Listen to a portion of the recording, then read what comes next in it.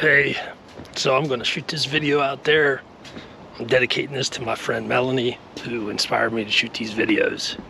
So, I am out at the preserve at Skull Creek, and I thought it might be good for us to take a walk.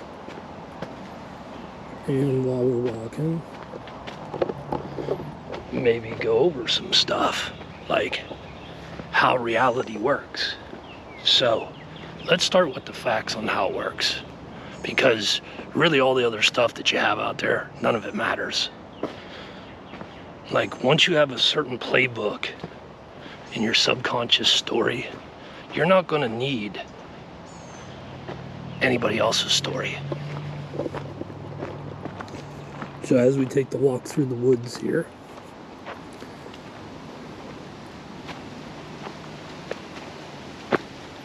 slow down for a second and realize that your mantra is, I am predicting my future. What I focus on, I get more of.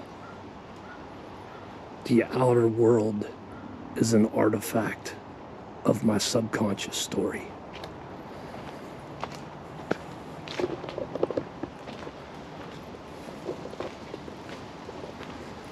So, what that means is,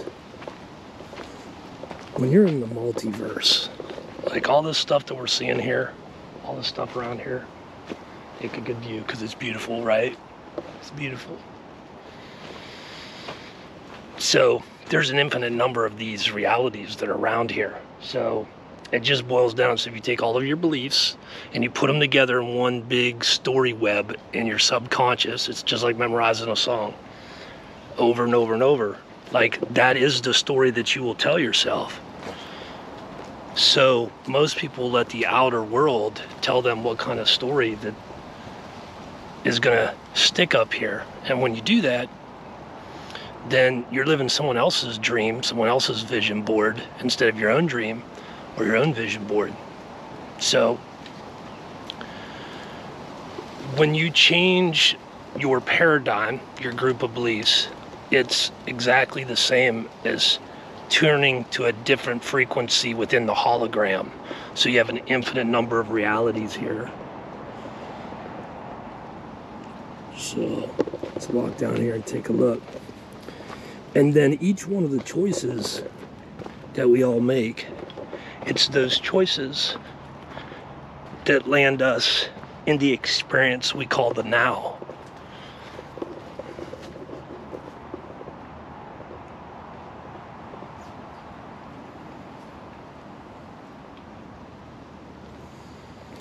And this experience that we call now, it's eternal. There's never tomorrow, there's never yesterday, there's only right now. So existence is a light bulb.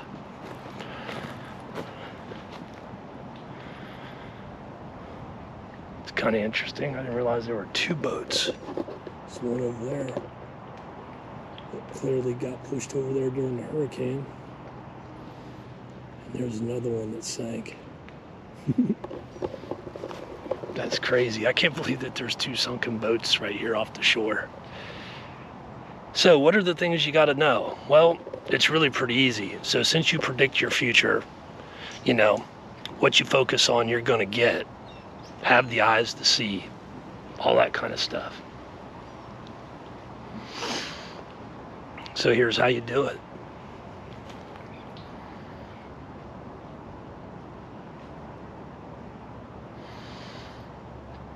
So you want to know how to manifest your best life, do you?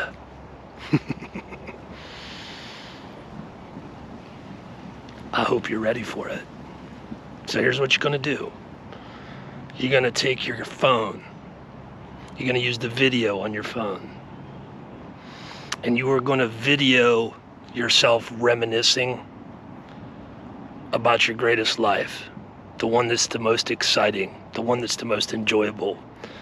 And as you're reminiscing about what that means to you, you're going to be recording that Record that with your phone.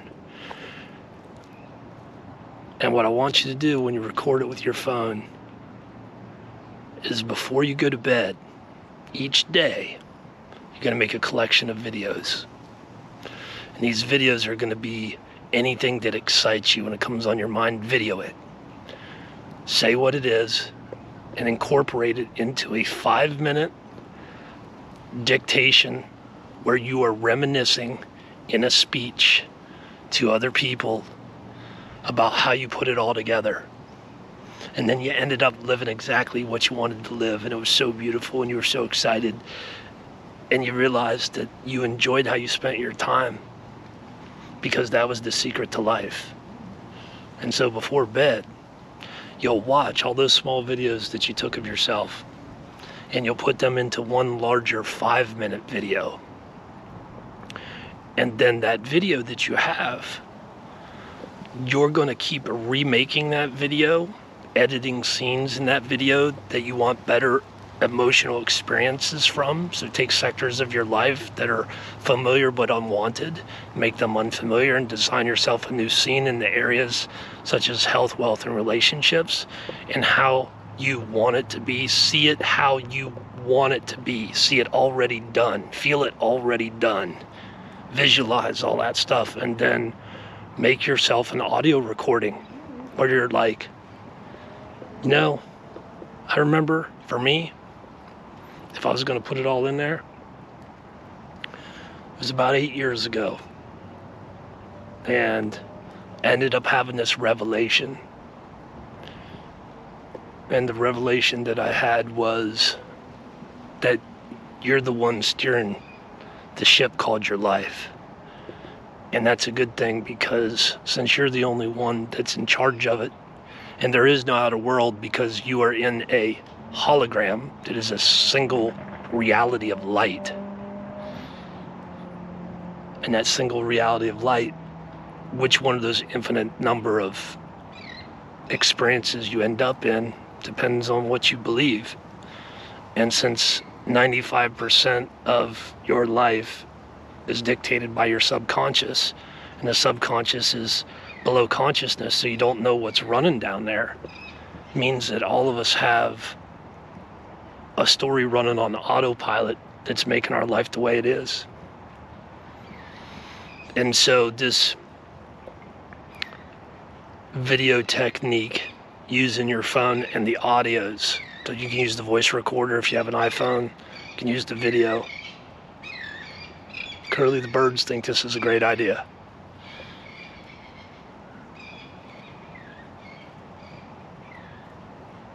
So that's it. Everything that you do, everything that you speak is in present tense, because now's all there is. Otherwise, you're disempowered. And you're reminiscing about when it all happened and telling the story because you're so grateful. And it's that attitude of gratitude and you seeing your best life and putting into a reminiscing story how it is your best life, the best possible experience, the most excitement that you could possibly have, your highest and best truth and purpose would be whatever your natural gift is, because the things that we teach are the things we were gifted with, so we gift them to others. Everything you're looking for is always where you're not looking. So if you were lucky enough to find this video, you're one out of 100,000 people that are in the right vibration, in the right holographic paradigm to have this come across your experience. We'll take a peek and look at this. It's just absolutely unbelievable. It's so beautiful.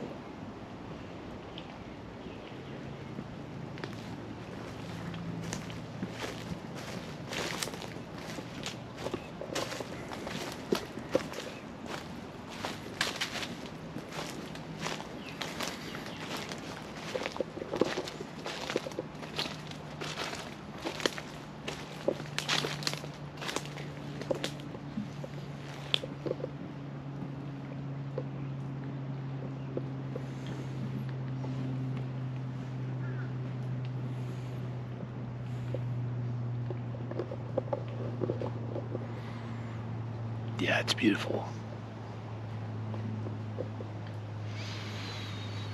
Step 2. Remember, your awareness, what you call yourself, your consciousness, it's an engine that runs. An engine's always running, so be careful what you put into it, because you don't want it to run bad.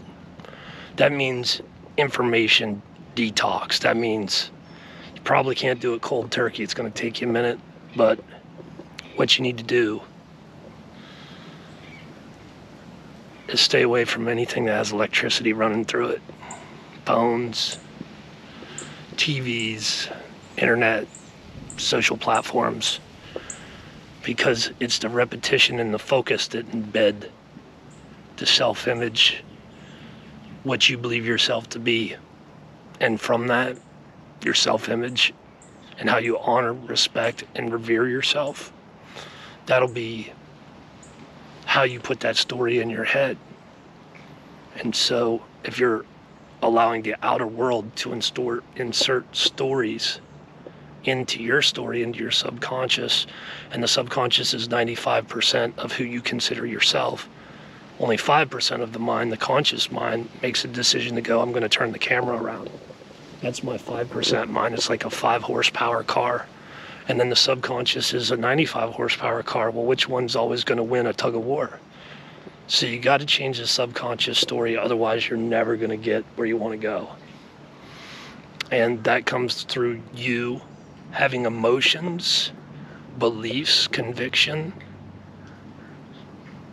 and the repetition of that story as soon as you wake up in the morning and right before bedtime when you're most impressionable, because you're in the theta wave state. When you're in theta, you can just drop stuff in, download it, it'll go right in your consciousness and everything becomes super easy. It's how you get a photographic memory.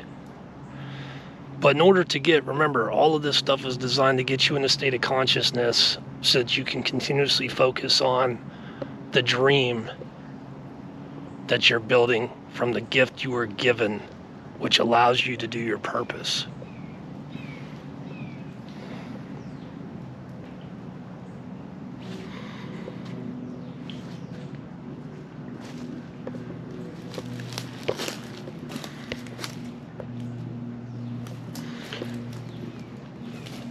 Looks like a cool spot. So, how do you find out what's in your story? Like, you have to remove the stuff that shouldn't have happened, and then you have to install the stuff that should have happened, right? So how do you do that? Well, the way you get the stuff out is you go back and you reverse the charge. So we take people back, past lives,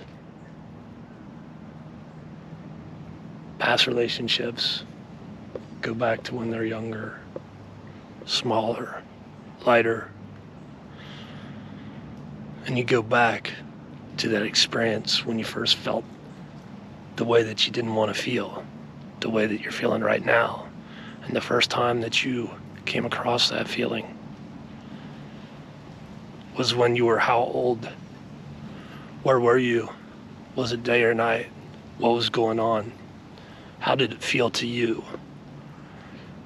And then tell yourself what you've waited your whole life to hear, the information that allows you to let go of that negative polarity and replace it with a positive polarity, because now that you've assigned a silver lining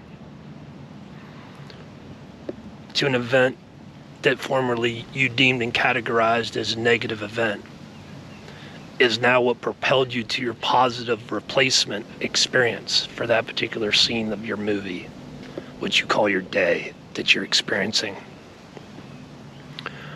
So once we remove the unwanted, the information detox allows people to basically dissolve all the stuff that doesn't work for them out of their consciousness, so it's no longer familiar. And when it's not familiar anymore and you're not focusing on it, it'll disappear from the experience for you. And make sure that you do these changes and everything. You can only change one major belief every 6 weeks. Otherwise, the mind gets confused. Your mind will do what you think it wants you to do based on the words and the images and the emotions that you have in your head and in your mind's eye. You know, people say, well, I can't visualize in my third eye. You can, because if you're worried about something, then you visualized, what if this goes wrong? Like, that's what it is. It's not necessarily you seeing it. And then once you've cleared out the stuff that's unwanted and you've deleted the stuff that no longer serves any purpose at all, then you replace it with repetition at the times you're suggestible, morning and night, so that the new story is put into your subconscious mind. And then what happens is, as you repeat listening that to yourself, you're going to start believing it more and more, and then you're going to start thinking about it more and more. And the next thing you know, when the event happens, it's going to move you closer to that. You're going to go, ooh, I need to say yes to this. And so what you're doing is you are putting an entire story, like loading a DVD, into your consciousness. And after you've watched that DVD enough times through the listening of, either if you're doing a video, you can do a video, or if you're doing the audio, but it's the 5-minute audio that you did. Because you always believe yourself the most, because you're not going to game yourself. So if you do this, it's self-hypnosis. This is the best way for you to like manifest your stuff. Do a vision board too and all that other stuff, and definitely the journaling. I'll cover those at another time, because you're pretty much journaling when you do this. You know, so at the end of the day, it's all about where you're placing your focus, because the story that you have in your mind is going to be you predicting what's going to happen. So whatever story you're telling yourself, guess what? That's what you're going to predict for yourself. That's what you're going to experience. That's what you're going to co-create for yourself. That's what all this co-creation stuff everybody talks about is. So this stuff's like super easy, man. Like, honestly, the keys to the world are in this video. And you know, people that care that you're saying stuff that they're not in alignment with, those really aren't your friends. And the true friends that you have, they won't care what you say, because they're going to be like-minded. And that's how you attract your tribe and push away the non-serving, or the people that are in another tribe. And that's it. That's how it goes.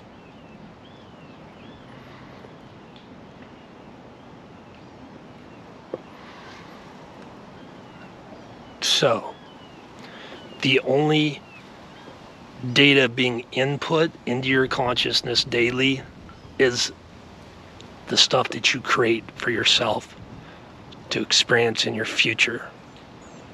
All the consuming of content is going to go away, except for about 30 minutes a day. It's the maximum allowed time.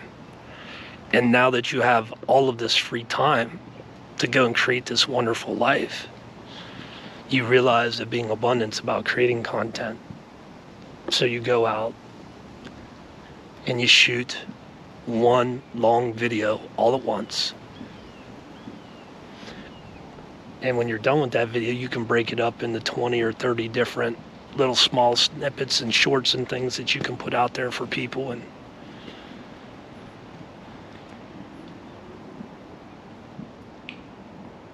that's how you'll attract the people that have the same mess that you had.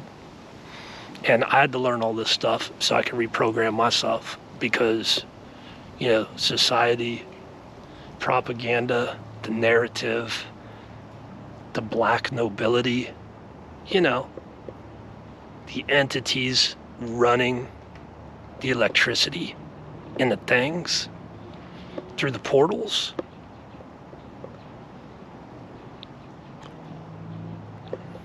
So remember, your outer world is from the past. Don't let it dictate your future. Get in control of it. Focus on only what you want, and don't focus on what you don't want. That's pretty much all I got for everybody today.